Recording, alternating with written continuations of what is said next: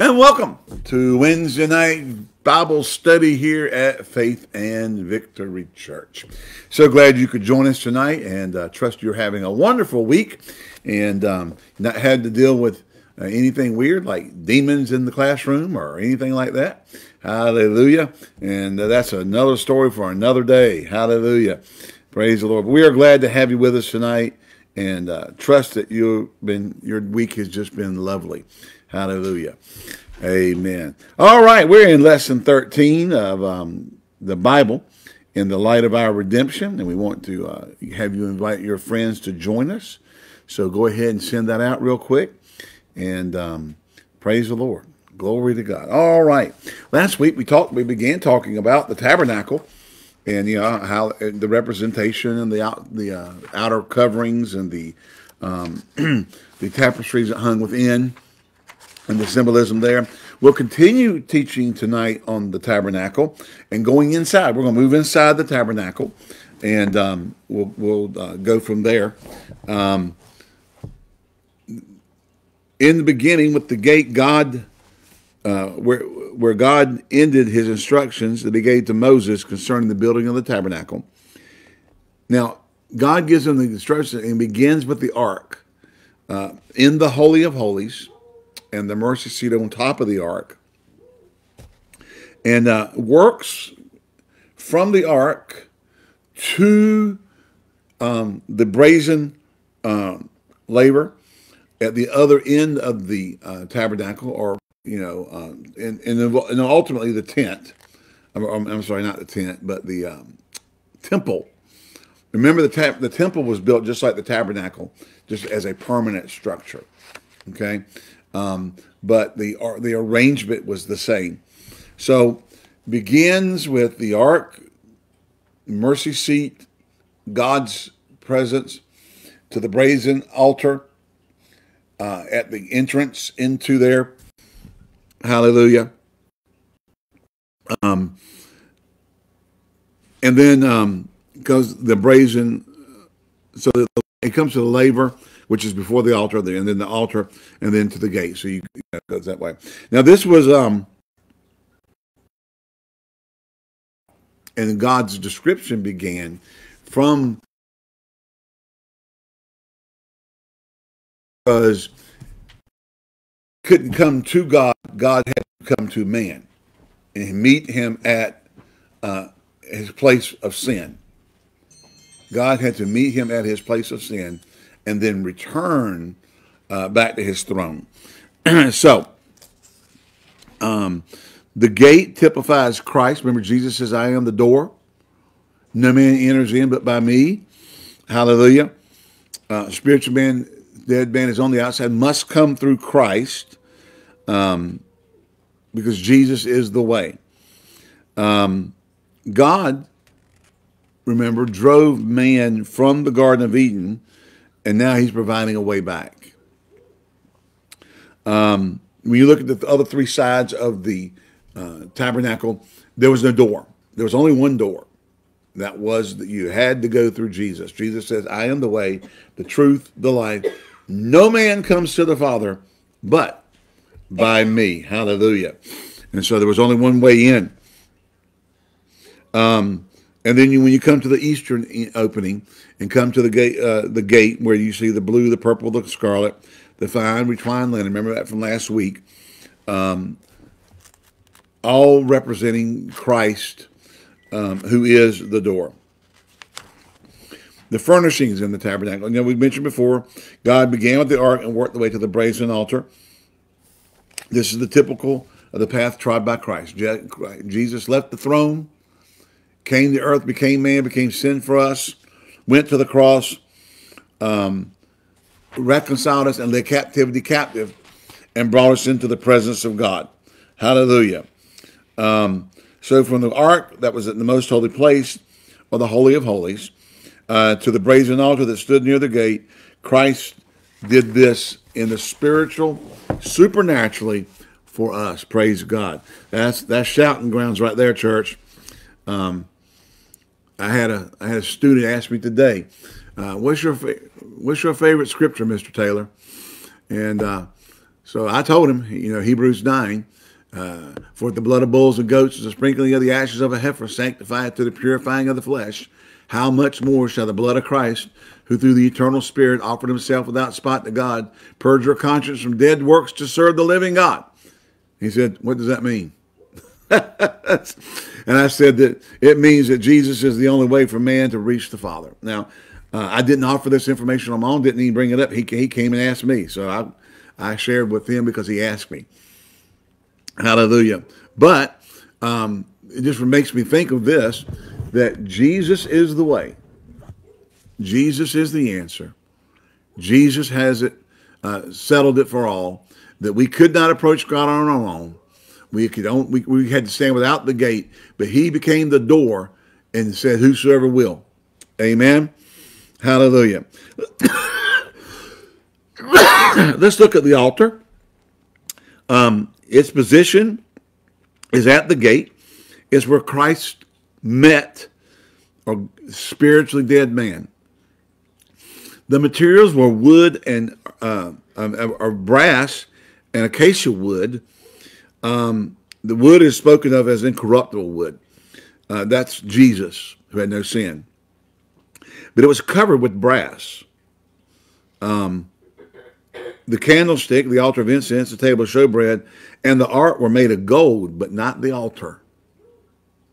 The altar was covered in brass because it spoke of sin. Okay? It was the altar of the cross that the sin was, that man's sin fell upon Christ. At the cross, Christ was forsaken of God. The brazen altar shows Christ's identification with man on the cross. Brass has a similar, not purely, but a similar golden effect like gold does. However, because it's not pure, it's not the truth. So brass symbolizing, man's fallen state from glory into sin, instead of pure gold, purified before the Father. And he had to come to the brazen altar. And hallelujah.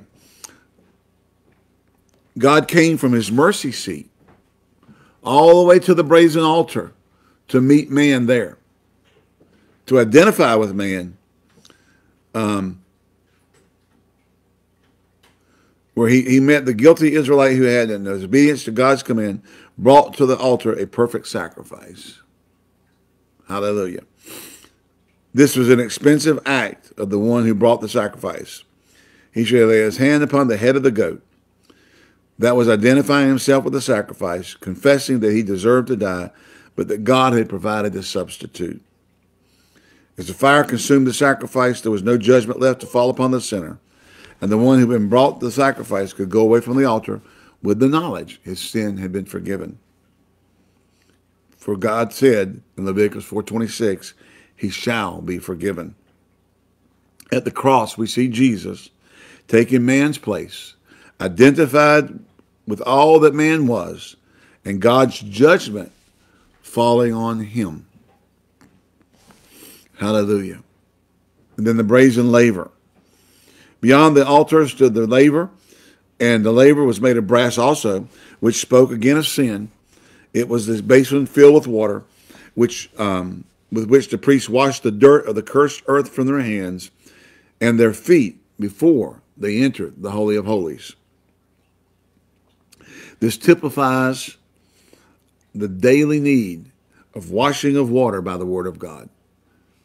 We need to be in the Word of God. We need to let the Word of God work in our lives. And be not conformed to this world, but be ye transformed by the renewing of your mind. Hallelujah. Amen. And the Bible goes on and talks about by the washing of the water of the Word. Praise God. Now in the holy place, not the holiest of all, but the holy place. So the holy place is after the gate, the laver, the altar and the laver. Now even into the holy place was a table of showbread with 12 loaves of bread. Now a loaf is an emblem of the body of our Lord Jesus Christ. We know that from different scriptures. 1 Corinthians chapter 10, we being many are one body. Hallelujah. We being many, just like that wheat in the bread. Just as wheat in the loaf became merged into one loaf, you got the wheat and you knead it and bake it. It becomes a unified one thing. Through the baking on the grounds of Christ's identification with us on the cross, becoming all that we were, and in burial, paying our penalty through his death and burial, suffering for us until the Father, once again said, "Thou art my beloved Son. This day have I begotten thee." In the crucifixion, through Christ, we see who we were. In his resurrection, we see ourselves as he is. Romans 5:6. For if we have become united with him in the likeness of his death, we shall also be in the likeness of his resurrection, knowing this, that our old man was crucified with him, that the body of sin might be done away, so that we should no longer be in bondage to sin. He is the bread of life. Now we become the carriers of this life to the world. Hallelujah. Amen. He is the bread of life. And after this, the table of showbread, we have the golden lampstand, which speaks of our identification with Christ in the likeness of his resurrection. Here we see the union of Christ in his body. We read the word branches, describing the golden candlestand. And it was seen as though the central shaft of the light stand and the branches had come out of it. And we're reminded of the words of John. I am the vine, you are the branches, in John 15:5. Union with Christ was wrought through our identification with his death, burial, and resurrection. Now, the lampstand, God gave specific, detailed instructions on how it was to be made.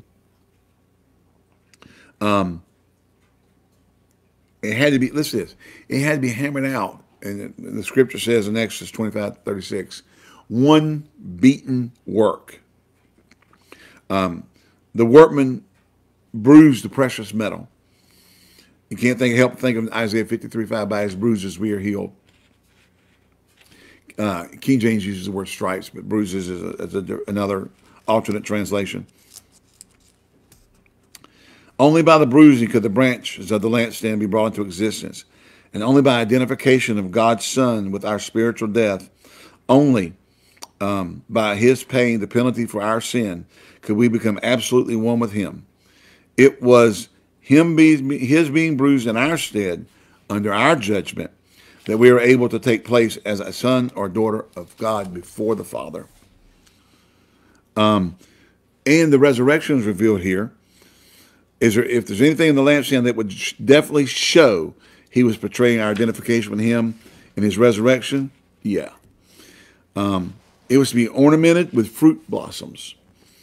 Now that fruit, what fruit did God choose? He had a wide field of different types of fruit he could have chosen, and he decided the almond tree. In Numbers 17, we had the act of Aaron's rod. It, with the other leaven, was laid up before the Lord all night. In the morning, he brought forth buds, blossomed flowers, and yielded the almonds. We are the branches, bearing fruit because of our union with him. Like Aaron's rod, Christ the living one was cut down in death, suffered until our penalty was paid.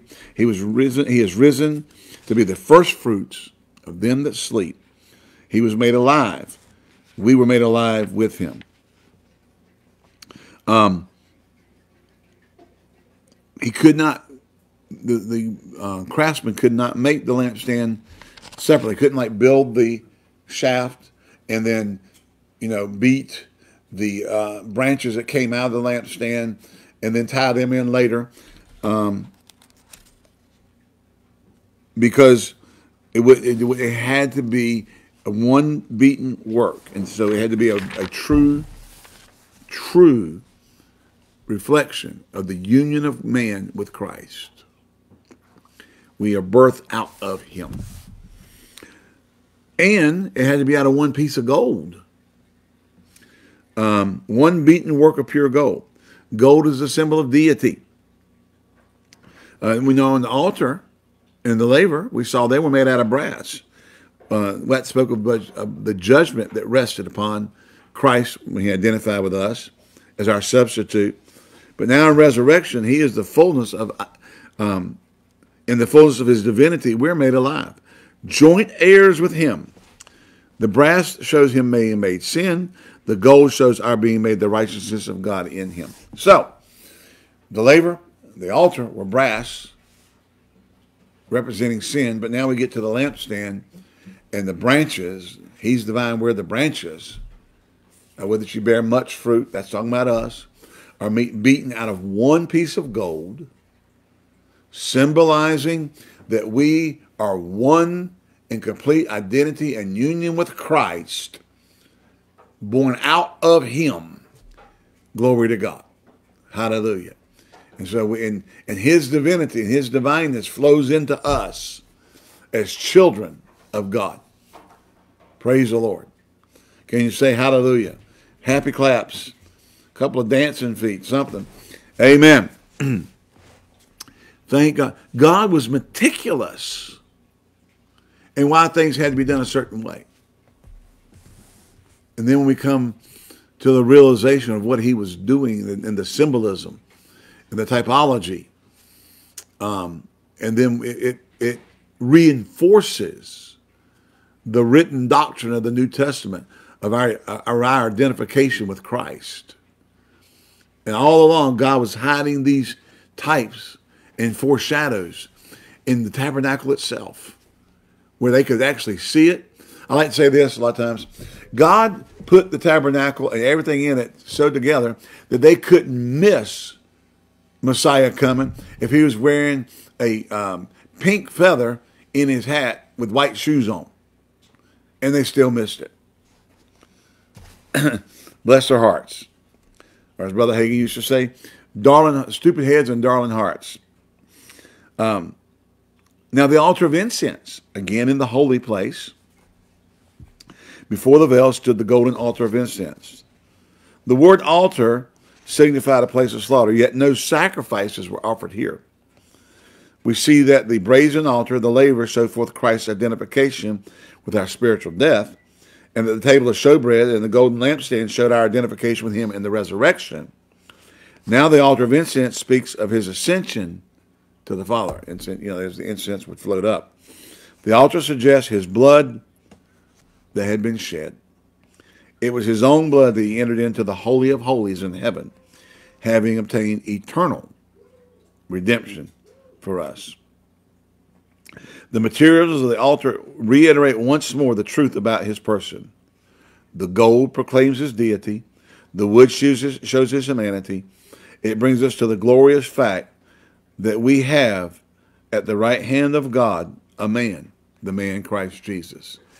And we were raised up with him and made to sit with him in heavenly places in Christ Jesus.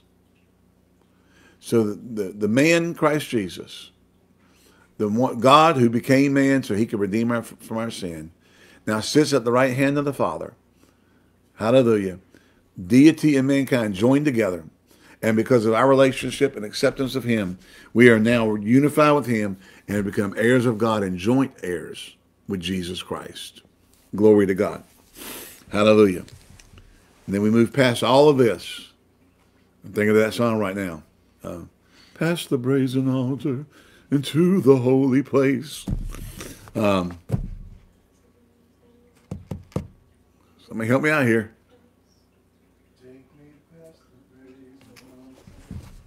Yeah.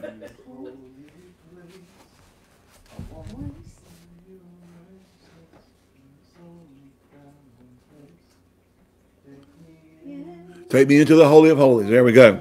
Holy.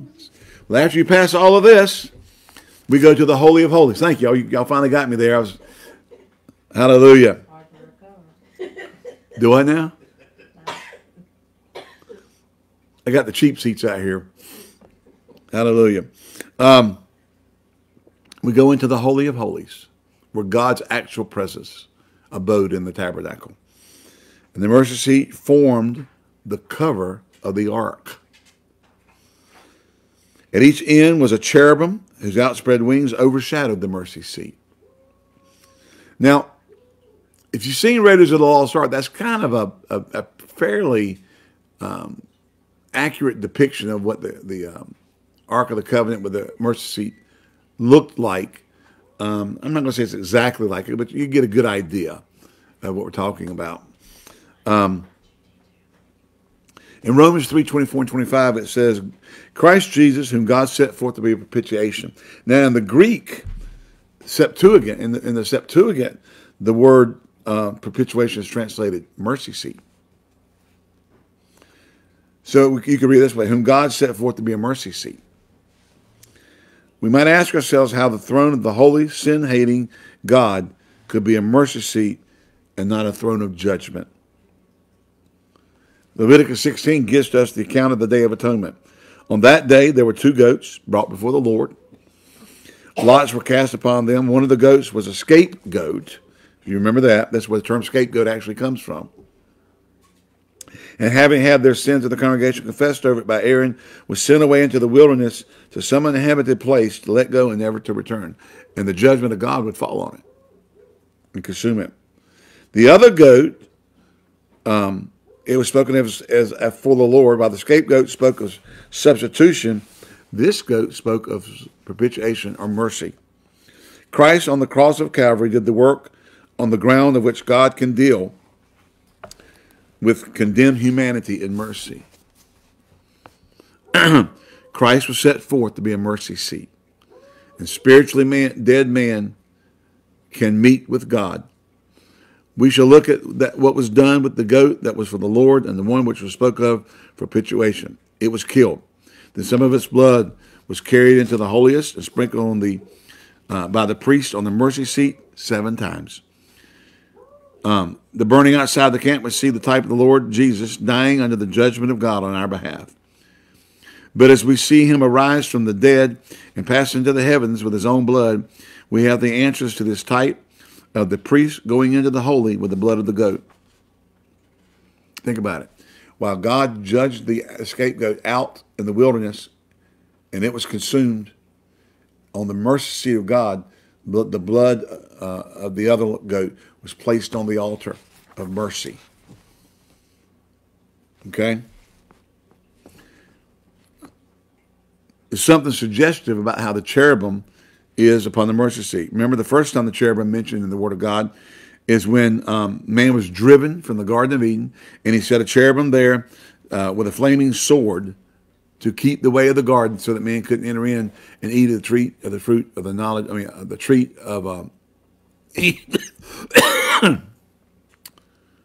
of the tree of life. I'm sorry. Here, though, these cherubims have no flaming sword. The way back to God had been made. There's no angel keeping us from the tree of life. They are there overshadowing the place of the giving of life. Hallelujah. They look at the mercy seat, as Kenyon states here, as if to want to know the meaning of the blood that's on that on the mercy seat. That blood tells us how God's throne in Israel has become a mercy seat and not a throne of judgment. He who sat upon the throne saw in the blood the type of blood of him who deemed not his equality with God a thing to be rightly grasped, one whose death would satisfy all the claims of justice. Philippians 2:6. Remember, Jesus laid aside his rights to deity and to glory and walked among us as a man. Hallelujah. Because of that blood, he could meet Israel in person, in the person of their high priest. Remember, we have a high priest which can be touched with the feeling of our infirmities. Hallelujah. Was every point tempted like we are, yet without sin. and extend mercy to us instead of judgment. Hallelujah. Over the law that no spiritually dead man could keep, and that only could only condemn. Remember, the law could only condemn; it could not give life. The blood stains that remind God of the righteous work of His Son are placed on that mercy seat before His throne. Hallelujah. Glory to God. So the tabernacle, laid out as it was, shows God coming to man, making a way for man to enter in, for man to identify with Christ, be washed and cleansed of his sin, to be unified with Christ, and now come into the holy place with God, where he is accepted and held in esteem in union with God, hallelujah, in his holy presence. So let's look at our questions, hallelujah.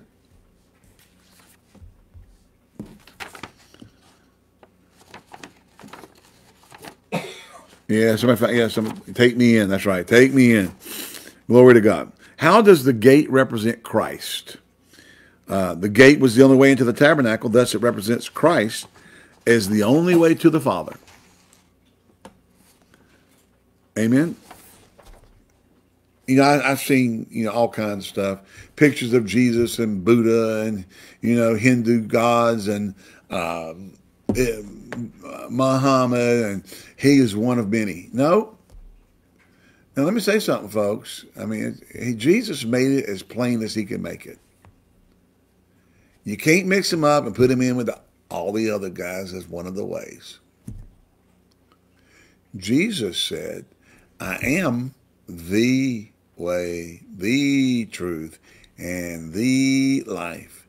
No man comes to the Father but by me.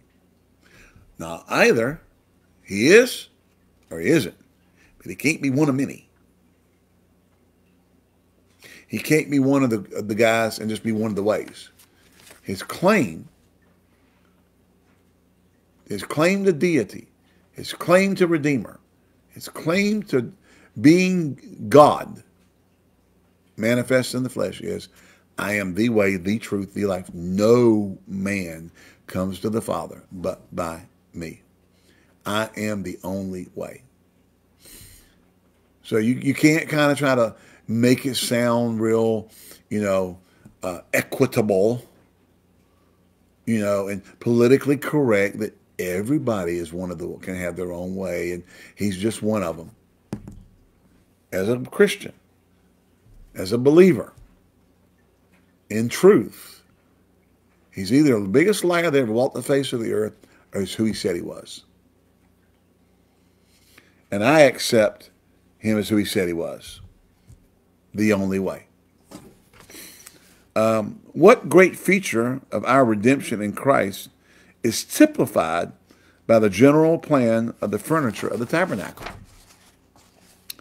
Now, when God gave instructions to Moses, God began with the ark and worked towards the brazen altar near the gate.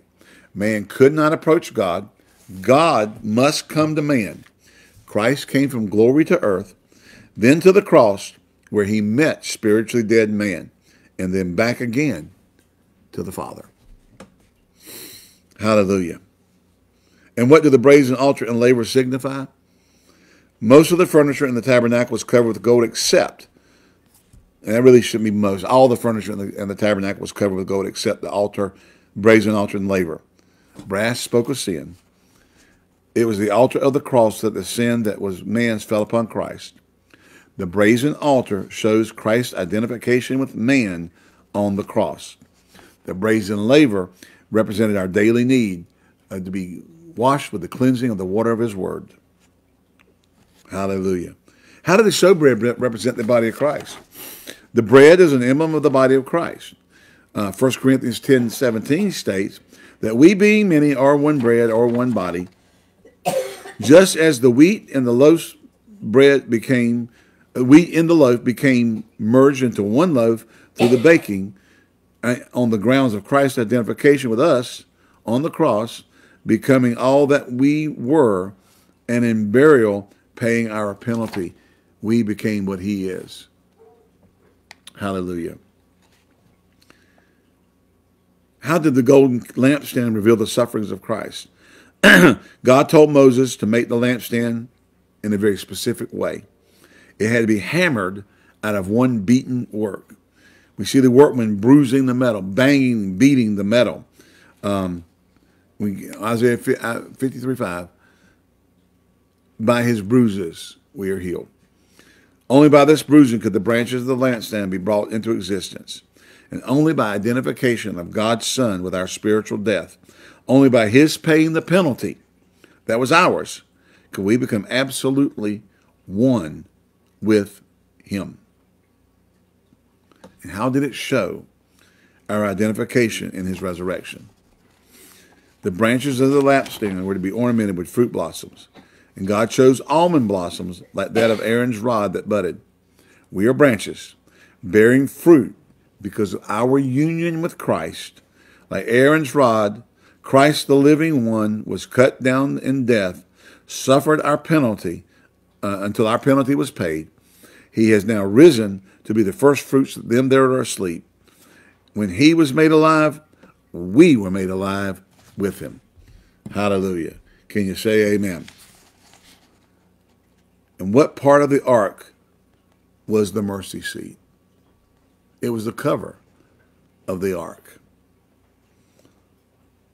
And why could God's throne in Israel be a mercy seat and not a judgment throne?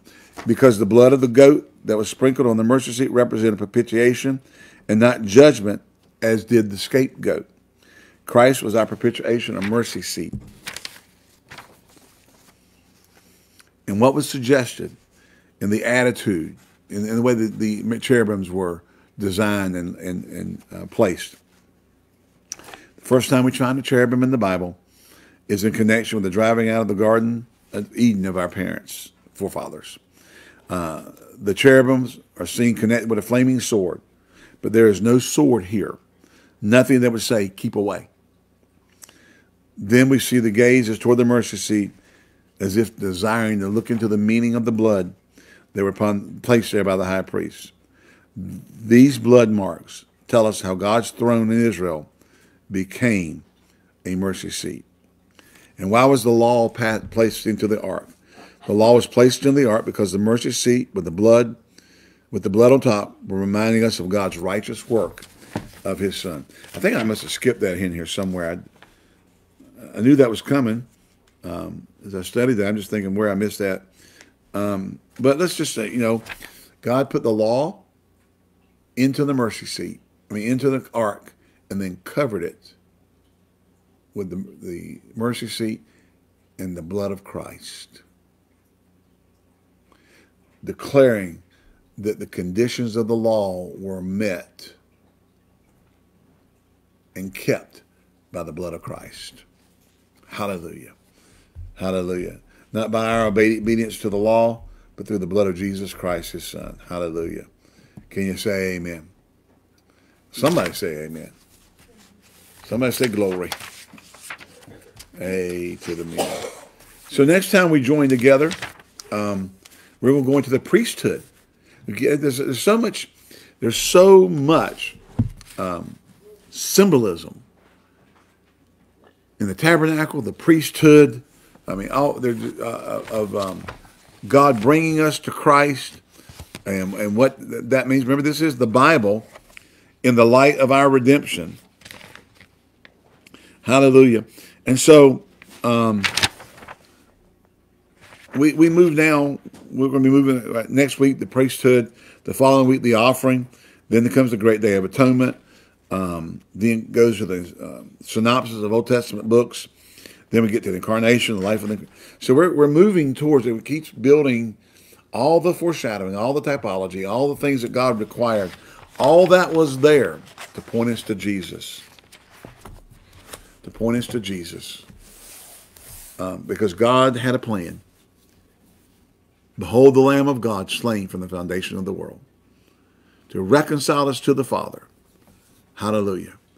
Out of every kindred and tongue and people and nation, and make us unto our God a kingdom of priests. In Jesus' name. Can you say amen? Hallelujah. Well, want you to know, praise the Lord, today begins our 24 days of knowing the reason for the season. Hallelujah. There's a post on social media every day. There'll be a post on social media every day in relation to knowing the reason for the season. So you can read this aloud, and as we go through the next 24 days, you can take that with your family time and look over and read knowing the 24 days of knowing the reason for the season. Hallelujah. Praise the Lord. I want to give you an opportunity to give.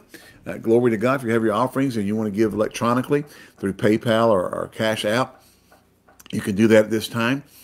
And praise the Lord. We're excited about what God's doing at Faith and Victory Church. Love to have you be a part of it and join us financially. If you're watching us online, we welcome you to join us virtually and even in person. We're currently meeting at the facility of New Life Family Church on Sunday afternoons at 1 o'clock, 6701 Kencoy Road in High Point. Love to have you come out and join us on Sunday afternoons. As soon as we find our own permanent location again, we will be moving back into a 10 o'clock, 10:30 service. Hallelujah. And we're looking forward to that too, praise the Lord. And getting back together on Wednesday nights for in-person time during the middle of the week. But, until then, we're doing what we need to do. And so just know we love you, we appreciate you. And remember these words from 1 John chapter 5, verse 4, that whatsoever is born of God overcometh the world. And this is the victory that overcometh the world, even our faith. We love you. God bless you. See you next time here at Faith and Victory Church online. Have a great week, everybody.